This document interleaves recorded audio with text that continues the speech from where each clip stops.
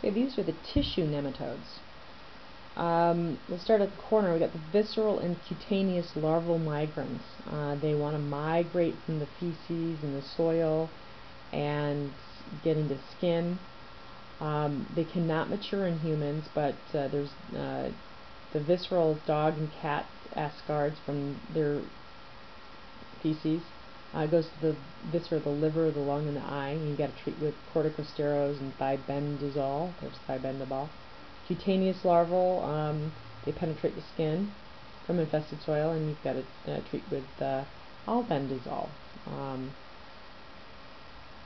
So then you get the trichinosis, the tricky nose, and it's a tricky pig nose because it comes from undercooked pork. It's caused by Trichinella spiralis. It has 3 signs: duodenitis, which is in testicular phase, with diarrhea; vasculitis, which it migrates through the blood vessels; and meiosis, which is in cysting phase.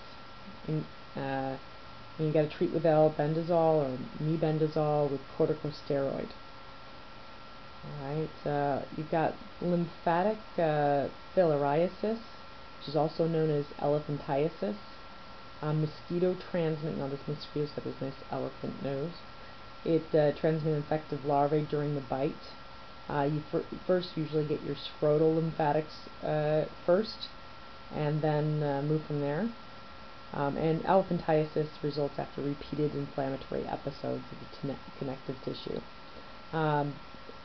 Diethylcarbamazine, anyway, it's used to treat elephantitis and loiasis. And loiasis is, you've got this deer fly, see the deer, and it's fly and it's singing lo lo lo lo, loiasis. It's transmitted by a mango or a deer fly, same thing. No nodule, therefore it's migrating. Onchocerciasis, that's river blindness. So you've got this black fly, which it's transmitted by.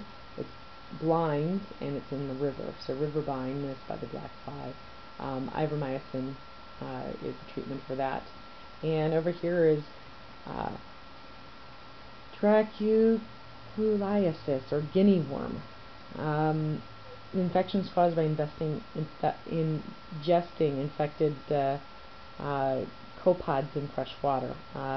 Copepods are also crustaceans, so freshwater crustaceans. Female lives in the subcutaneous, and that's why we come over here. The female will live in the subcutaneous tissue, and you will notice the head of the worm in the skin ulcer. Isn't that nice to know? Treat with mebendazole or extraction of worm by winding upon a stick. That's why it does that. These are also called round worms. So you've got all the different types.